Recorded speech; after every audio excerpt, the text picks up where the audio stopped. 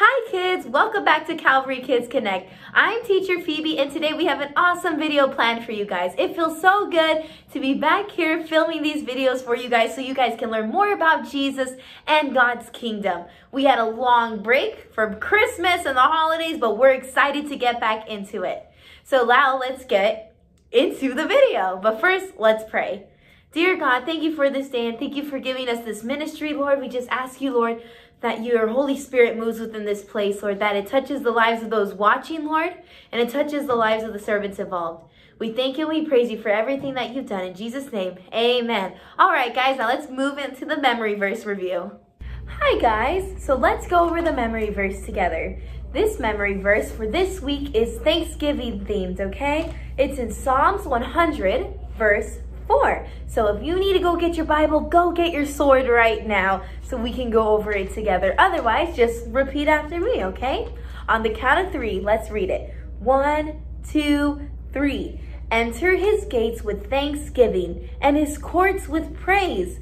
Give thanks to him. Bless his name. Psalms 100, verse 4. Let's try it one more time. 1, 2, 3. Enter his gates with thanksgiving and his courts with praise. Give thanks to him. Bless his name. Psalms chapter 100, verse 4. All right, guys. I hope you guys have a blessed Thanksgiving week. And just to remember why that we need to come in the presence of God with thanksgiving always.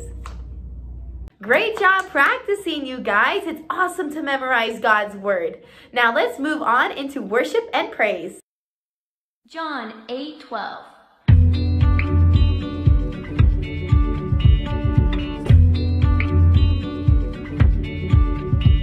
Again Jesus spoke to them, saying, I am the light of the world.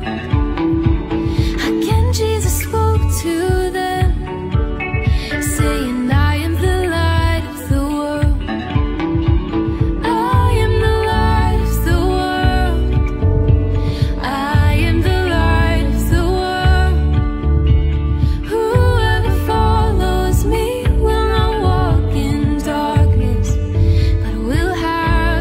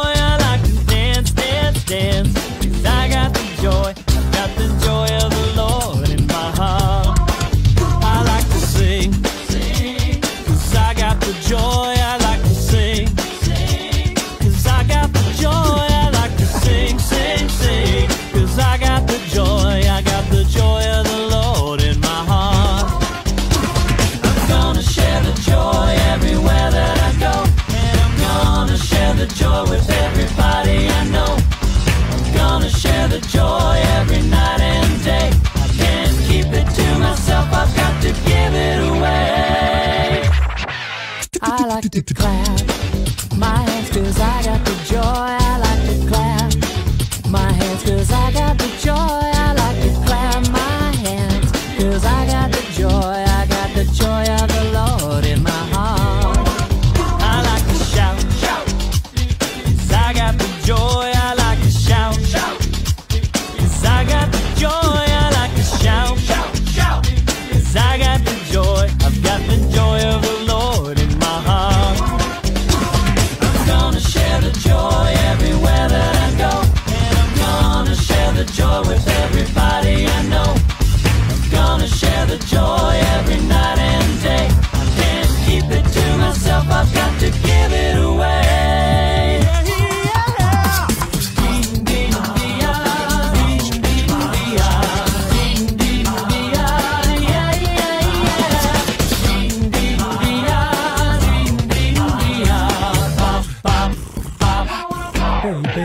I like to, 'cause I got the joy. I like to, 'cause I got the joy. I like to, 'cause I got the joy. I've got the joy of the Lord in my heart. I like to dance, clap, 'cause I got the joy. I like to dance, clap, 'cause I got the joy. I like to dance, clap, 'cause I've got the joy. I got the joy of the Lord in my heart. I'm gonna share the joy everywhere that I go, and I'm gonna share the joy with everybody I know. I'm gonna share the joy every night and day. I can't keep it to myself, I've got to give it away.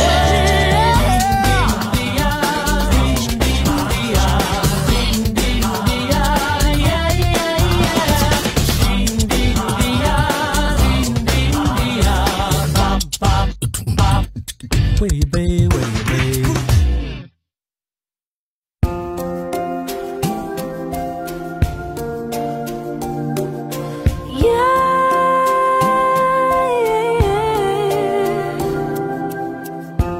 Not angels, nor demons, no power on earth or heaven, not distance, nor distance.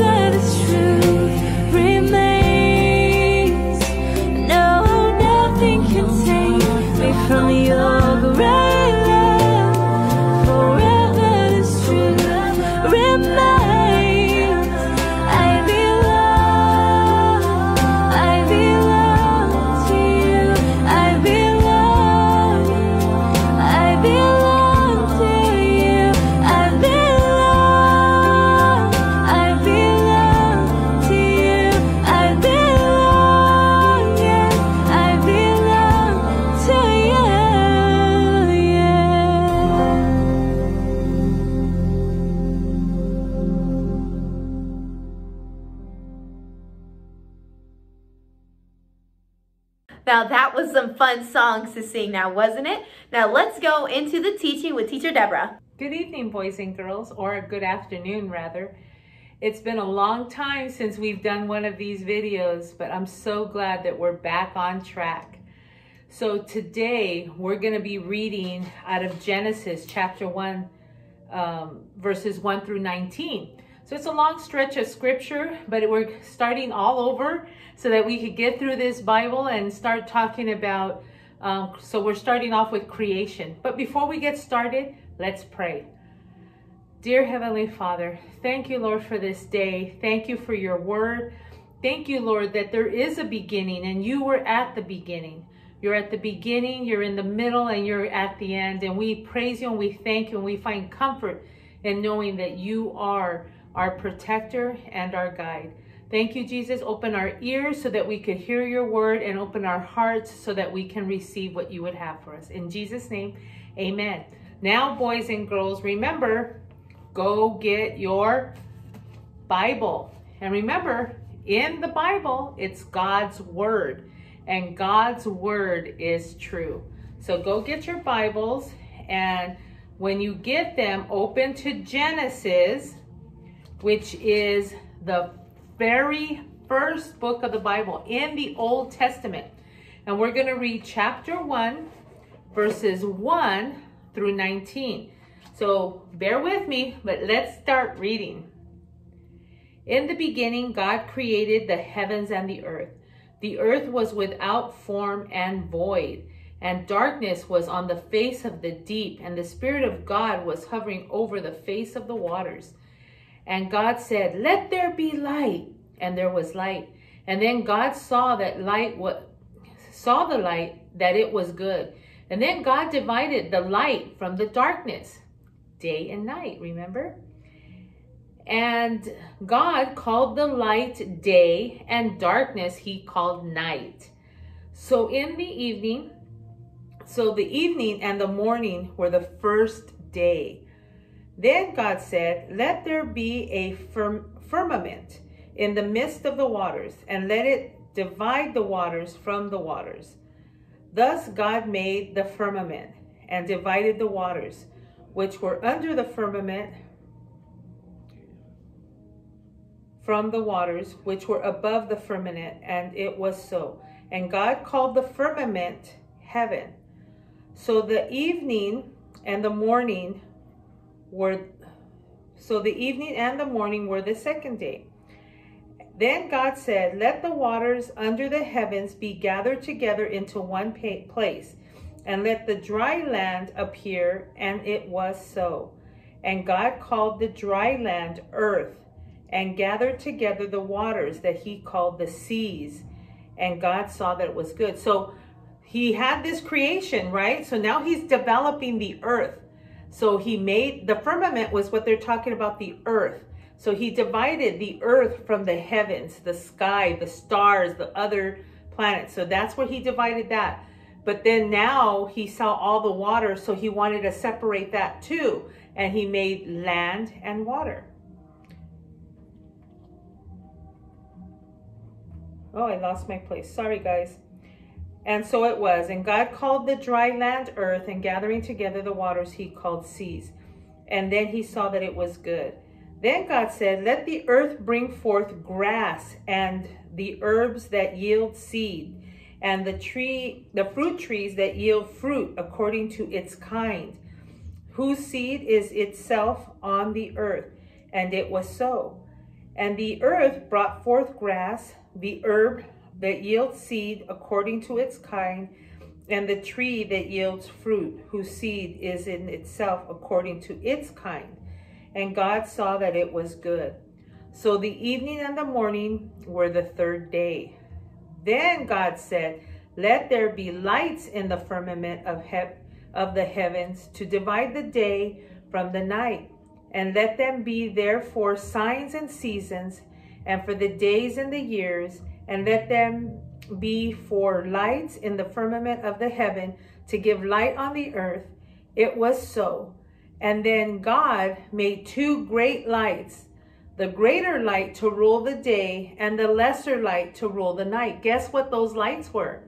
the sun, and the moon. He also made stars. God set them in the firmament of the heavens to give light on the earth, and to rule over the day and over the night, and to divide the light from the darkness. And God saw that it was good. So evening and morning were fourth day. So a lot has happened in those first 4 days. He made the heavens and the earth. He made the oceans and the land. He made the plants and the trees.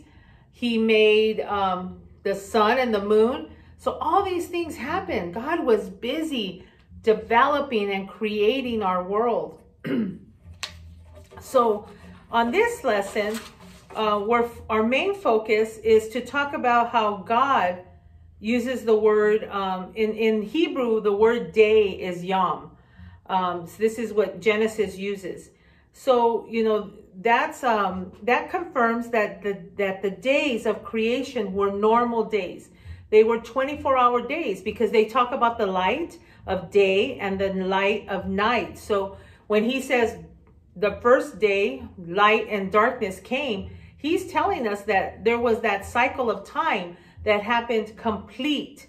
So it was 24 hours of time. See, God didn't leave anything for chance, and he did not let us think that, or have us guess rather, how much time it took him. He made sure that he accommodated for that. And that's why today we have 24 hours a day, because we have a full day and we have a full night. And in the night we have the moon and the stars, which is not as powerful as the daylight, the sun, because the sun is so much stronger. That's why we have full light. And at nighttime, it's still dark, but we're not like pitch black. We could still see something because of the moon. So see, God created this time frame. You know, God's so amazing. He thought of every little thing, not only he's amazing because he created the world. He created you and me, but he made sure that even the time was created. He made sure that he made something that would recognize daytime versus nighttime. It just amazes me. It amazes me. And he also made plants. He made sure that the apple tree grew apples, because that was the seed that came from apples. That's why humans, moms and dads, they can't have a dog, because that's not possible. That's not how God created it. A man and a woman, mom and dad, make babies, boy or girl. God blesses a boy or a girl to a mom and a dad. They don't get an apple. That would be silly. They don't get a puppy. That doesn't make sense. So God made sure that in his creation, when he made an apple tree, it was going to give apples, not oranges, not pears, not strawberries that come from bushes. He was going to make sure that each plant or tree, whatever the seed was going to give off that type of fruit. And that was the beginning, because man wasn't created yet.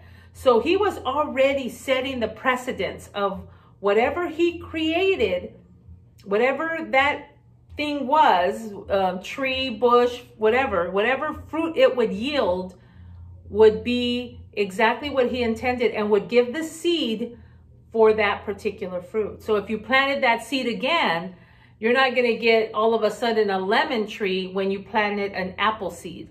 You see what I'm saying? So God was very specific. You know, he was a great scientist. You know, people say that science is not biblical, but you know, I enjoy science. I enjoy science, you know, experiments.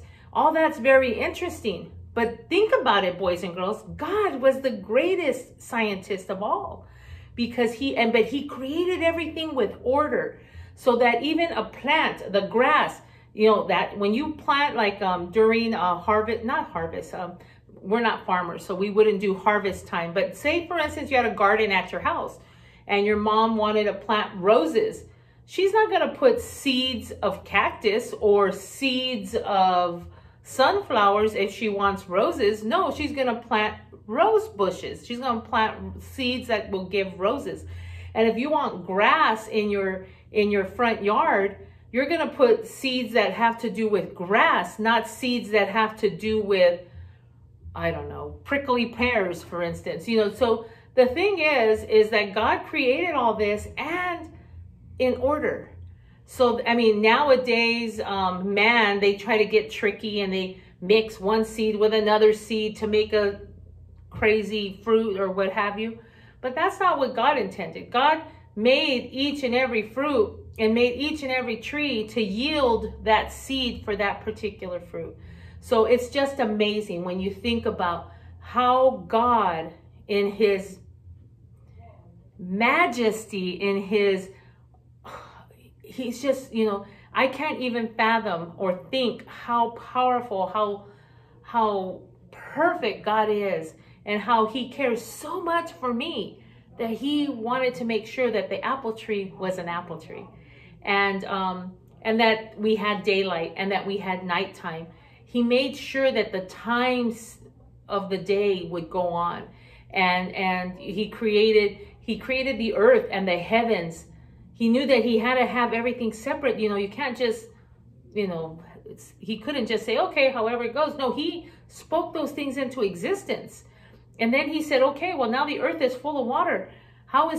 My plan is to have trees and people and animals. They can't, you know, be sea people. You know, not everything can be in the sea. So he separated the sea and making land and making water, so that he knew that he needed both in order to for a species to be able to survive, be able to thrive, be able to plant. See, God, when he was doing everything in those first couple days, it was with the plan of what was going to happen in the future. That's why, boys and girls, it's really important to understand that when God calls you to be saved, it's because he already made that plan for you. God would have it that not one would perish, not one. So he created us all with that little void inside that only he can fill. So don't ever think that things happen by accident. No, it's God's will. And when we believe that, then we can live in victory, knowing that he has full control of our lives and full control of everything, because we see in his creation how he planned for every little thing, light and darkness, water and land, plants that would be specific to the seed that it would yield, that it would grow specific, because he knew in the future man would be created and we would need these things. And so I just want you guys to understand that all of these things God created with specific types to on the third day. God created specific types of plants on the day 3 to reproduce according to their own kind, because that was important. It was his balance. So, you know, boys and girls, we have to remember that, you know, Jesus is in control. He is the great creator, and it's just so awesome. I'm so excited that these next few weeks we're going to be talking about creation, and it just helps us to remind us where everything started. And even though we're looking at what started, it's with the plan of what's to come. So praise the Lord for that. Our memory verse, let me go over it with you. Psalms 8, 3-4. Now that's in the book of Psalms, which is in the Old Testament. When I look at your heavens and the work of your fingers, the moon and the stars, which you have set in place, what is man that you are mindful of him, and the Son of Man that you care for him? He cares for us so much. Even though he's the master of the universe, he cares about you. So boys and girls, it's been too long, and I'm so excited to be back with you. If you have any questions, feel free to give us a call. Come on down to church. We are open. Yeah, it's exciting. So we're on Sunday mornings at 10 a.m. and Thursday evenings at 7. We hope to see you there. God bless you, and let's close in prayer. Dear Heavenly Father, thank you for this day. Thank you for your word, And thank you, Lord, that you've brought us together one more time to learn more about you. I praise you and I thank you, Father, that you've created this whole world that we get to enjoy. And I just pray, Lord, that we, as your children, would learn to take care of your creation and, Lord, to give you honor and glory all the days of our life. In Jesus' name, amen. Bye, boys and girls. Thank you, Teacher Deborah. Now we will be going on into the puppet show with Monica and Ryan. How long is it going to take for this plant to grow? I put the seed in today, and then I put some water and more soil, and it hasn't grown at all. Ryan, are you yelling at the plant that you just put in the ground today?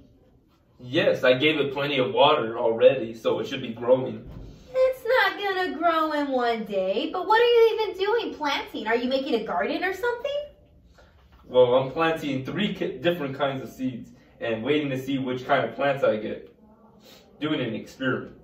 Do you know what kind of seeds you planted? Well, yeah, it says on the packets, sunflowers, pumpkins, and tomatoes. Well, then that's what you're gonna get. You're gonna get sunflowers, pumpkins, and tomatoes. Just not in one day. Oh, well, you don't know that for sure. According to a show I saw on TV, plants evolved over millions of years.